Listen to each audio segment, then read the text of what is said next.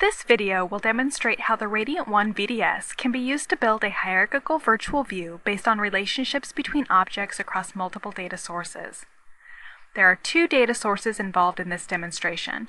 One is a database that stores customer, order, and product information, and the other is an Active Directory containing employee data. There is a relationship between the order table in the database and the employee accounts in Active Directory based on the employee ID. The purpose of this demonstration is to build a hierarchical virtual view showing employees, followed by a sublevel containing orders they've taken. Below each order is the customer account that placed the order, followed by a list of products purchased.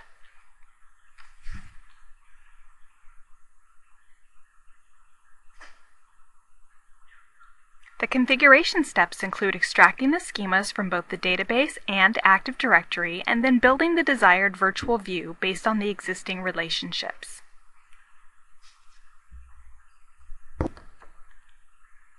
The Schema Manager tool is used to extract the schemas from the data sources.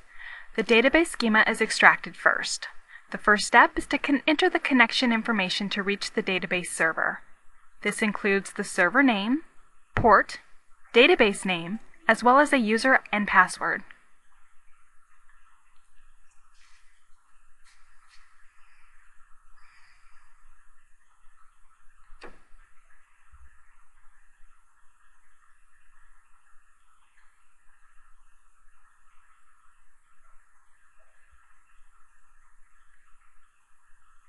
Once the connection is established, the desired tables must be selected.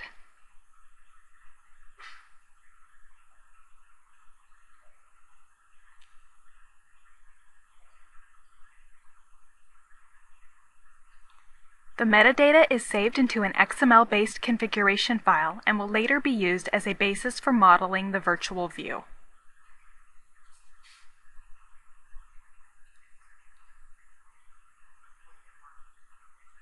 After the extraction process, the schema file is displayed in the Schema Manager. It contains the table names and attributes along with the relationships existing between the tables based on defined keys.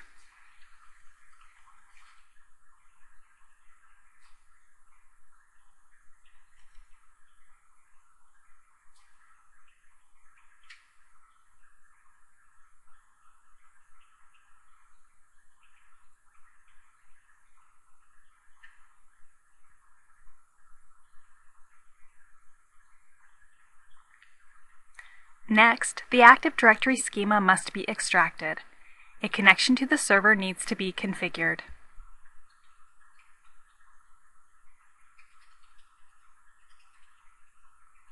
The connection information includes the server name, port, user and password, along with a starting point in the Active Directory tree to locate the employee entries.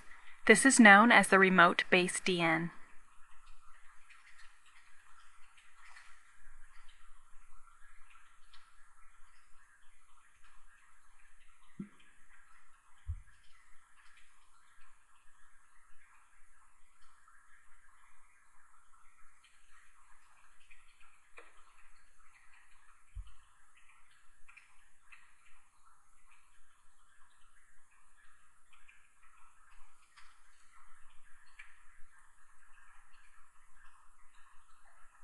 After a connection to the server is made, the object class associated with the employee entries is selected. The metadata is saved into an XML-based configuration file and will later be used as a basis for modeling the virtual view.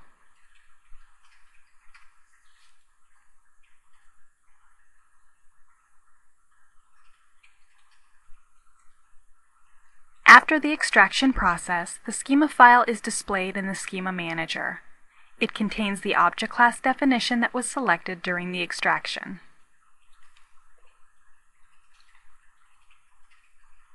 Now that both schemas have been extracted, the View Designer tool is used to build the desired virtual view. The first step is to load a schema file. In this demonstration, the Active Directory schema is loaded first.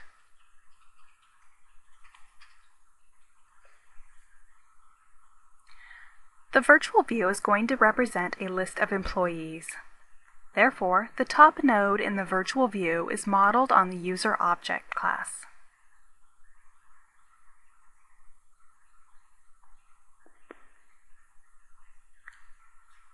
All needed employee-related attributes are declared for the virtual entries.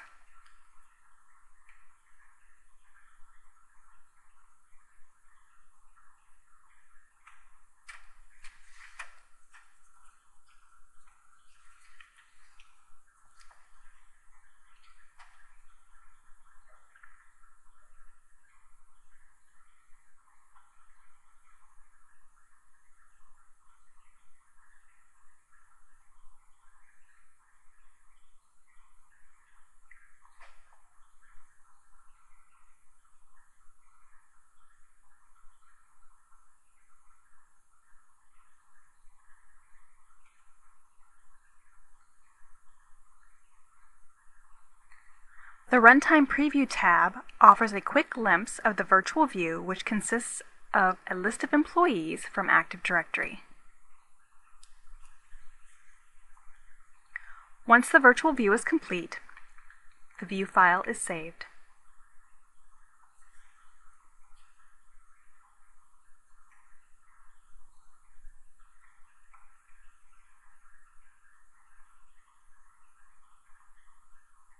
Next, a virtual view from the customer database will be created. The first step is to load the schema from the database.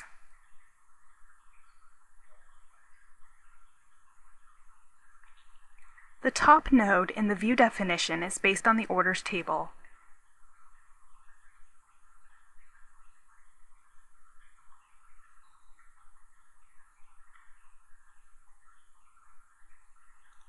The attributes related to orders that should comprise the virtual entries are selected.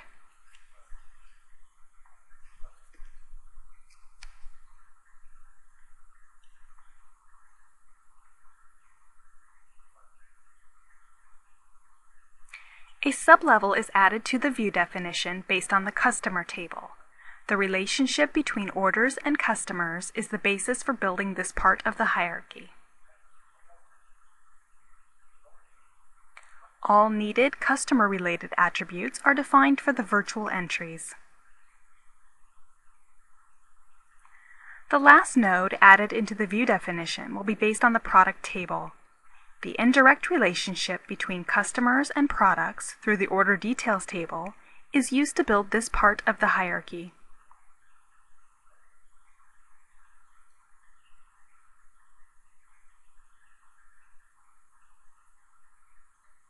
Once the view from the database is finished, the file is saved.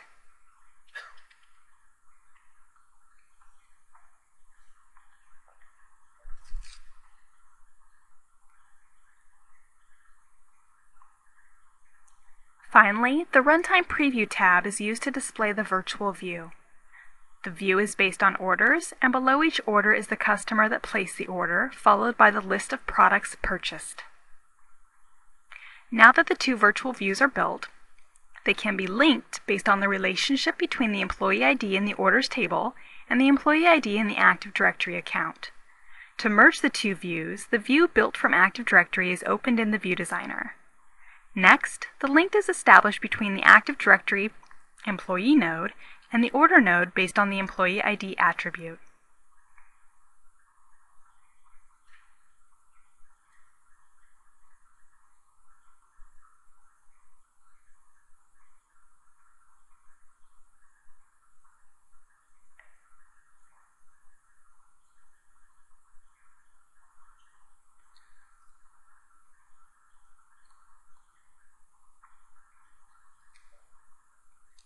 The default link condition needs changed slightly since the relationship between the objects is not based on the attribute that has been defined as the primary key for the parent node. As mentioned, the relationship is based on the employee ID in Active Directory, matching the employee ID in the orders table.